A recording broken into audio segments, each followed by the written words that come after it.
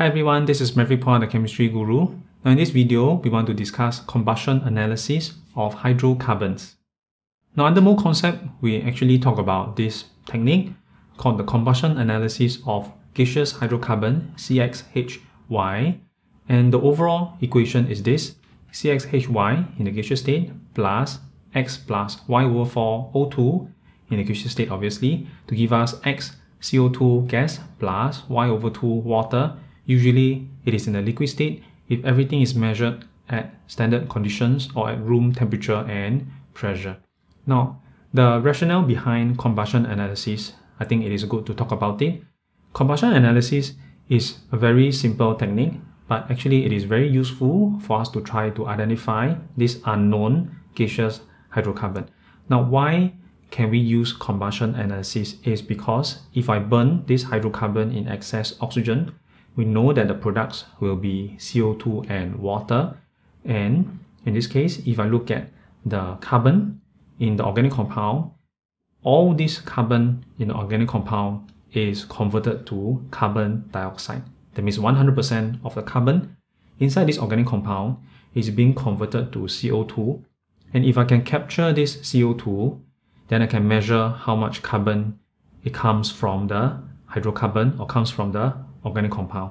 And carbon dioxide is fairly easy to capture, right? Because we know that CO2 is acidic.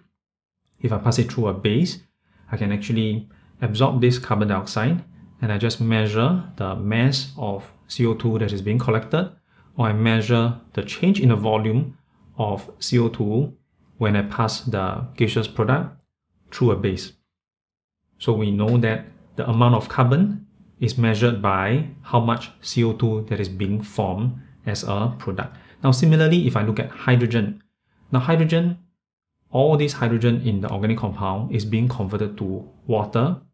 Actually, water is even easier for us to collect because water, if you cool it down to room temperature, you will just condense into a liquid.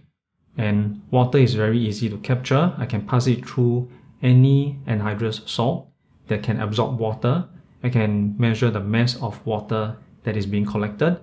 So the amount of water that is being collected is tied directly to how much hydrogen there is inside this organic compound.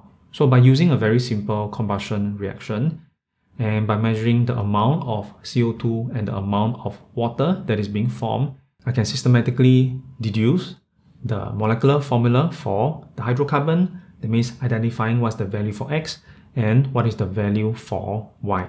That is the reason why when we do combustion analysis, we always do complete combustion of this hydrocarbon in excess oxygen, because I want all the carbon to be converted to carbon dioxide and I want all the hydrogen to be converted to water. So if I do incomplete combustion, then we will get a lot of mixture of products like unburned carbon, soot, carbon monoxide. Then it will give me a lot more products involving carbon. It is a lot more troublesome for me to try to capture all these different products, and later I work backwards and I find out how many carbon there is inside the organic compound. So usually for combustion analysis, we only want this complete combustion. So you notice in questions, almost always the case, they will say that the combustion of this hydrocarbon is in excess oxygen.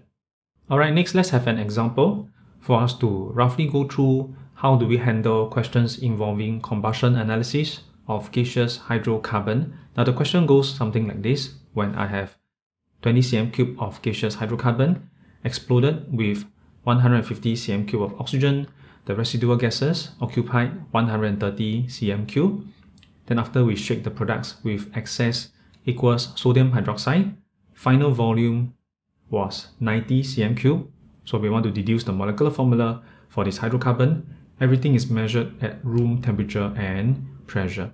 Now there are quite a few terms inside this question, but usually what we want to look out for is the volume of the hydrocarbon that is reacted off, the volume of oxygen that is reacted off, and usually the oxygen will be in excess. So we have to figure out of this 150 cm3, how much of it is reacted, how much of it is left, then the volume of carbon dioxide that is being formed. Now for volume of water, we have to be careful because in this case, we are measuring the volumes at room temperature and pressure, And at room temperature and pressure, water is actually in the liquid state. And for comparing mole ratio to volume ratio, it only applies to gases. And since water, it is a liquid state, we are not interested in finding the volume of water. Actually, if you think about it, because water will condense at any temperature below 100 degrees Celsius, as long as the temperature is below 100 degrees C, water is a liquid, then in general we can ignore the volume of water. So we want to figure out the rest of the terms. Now I have 20 cm cube of gaseous hydrocarbon, so of course this 20 cm cube will just be the volume of CxHy exploded with 150 cm cube of oxygen. Now remember, usually oxygen is in excess. This is the volume of O2 in total. I cannot use this volume for calculation. We need to work out what is the actual volume of O2 that is taking part in the reaction. Residual gases occupy 130 cm cube. So this later we will have to try to figure out what is the meaning of that. After shaking the products with excess, aqueous sodium hydroxide. Now aqueous sodium hydroxide, this is a base, and the purpose of this base is to absorb our CO2. So this is to absorb carbon dioxide, which is acidic in nature. The final volume was 90 cm cube. So we know that after the reaction, the volume of the residual gases is 130 cm cube. I pass this through sodium hydroxide, CO2 is being absorbed. The final volume was 90 cm cube. So what this would mean is the difference. It will be the volume of carbon dioxide. So let us try to visualize and understand this question using this diagram. So again, what we have, it is the combustion of hydrocarbon, CxHy plus O2 to give us the product, carbon dioxide and water. And at the beginning, what we have is 20 cm cube of hydrocarbon plus 150 cm cube of oxygen. Now remember, as mentioned, oxygen, there are two portions. One part is the part which will take part in the reaction. The other part is the part which is in excess. So ultimately, it doesn't take part in the reaction. So what I've done is I've split into two portions, O2 reacted and O2 in excess. In total, this volume is 150 cm cube.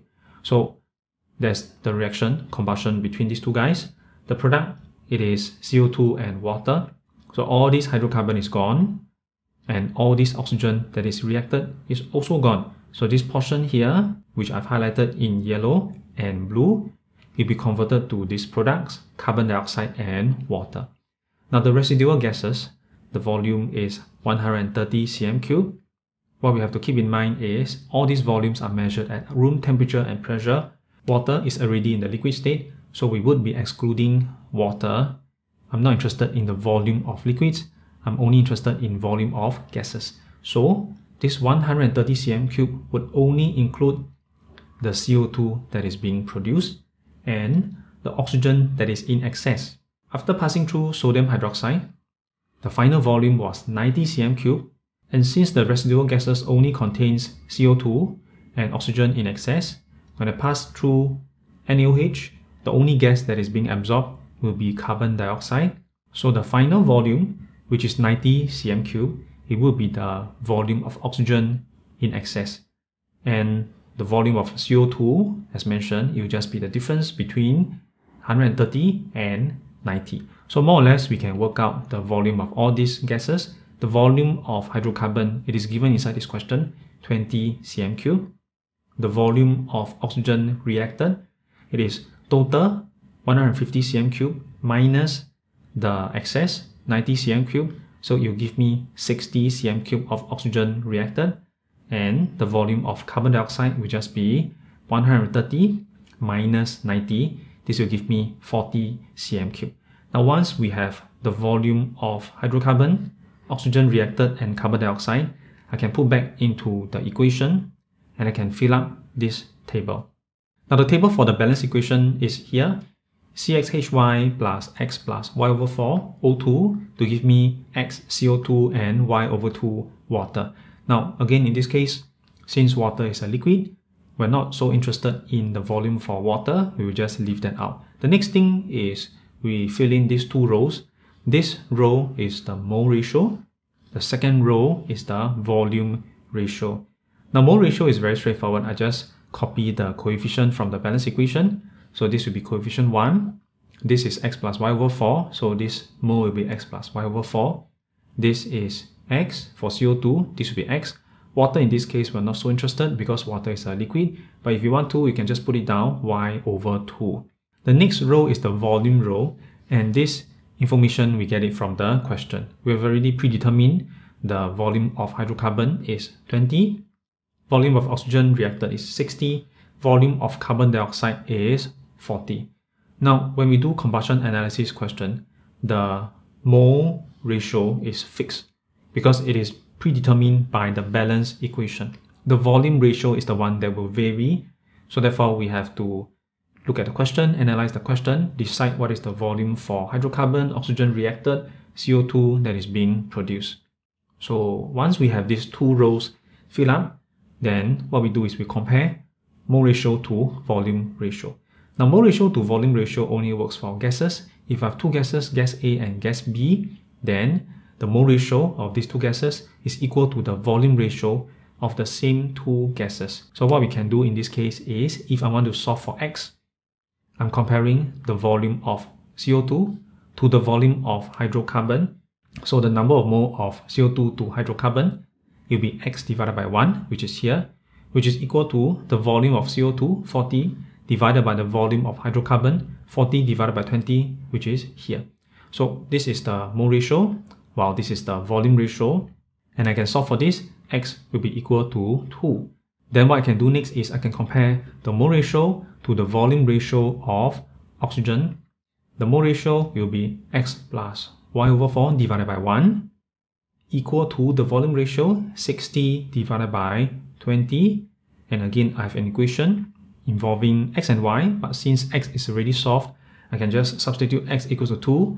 Inside this expression, I only have one more unknown. I just solve for that unknown. I know what is y, which is essentially here the number of mole of O2 over the number of mole of hydrocarbon is x plus y over 4 divided by 1, which is equals to 60 divided by 20. So I can substitute the answer x equals to 2 into this expression. So 2 plus y over 4 equals to 3. Solve for y will be equals to 4. So now we know the molecular formula for this hydrocarbon because we have already solved for x and y. The molecular formula for this hydrocarbon will be C2H4. Alright, so that was the discussion involving combustion analysis for mole concept, and we have also run through a very simple example involving combustion analysis of a gaseous hydrocarbon and solving for the molecular formula for this hydrocarbon. Now if you have learned something useful from this video, please give me the thumbs up, like this video, and subscribe to my YouTube channel for more weekly video lessons. That's all for now. Thanks for watching.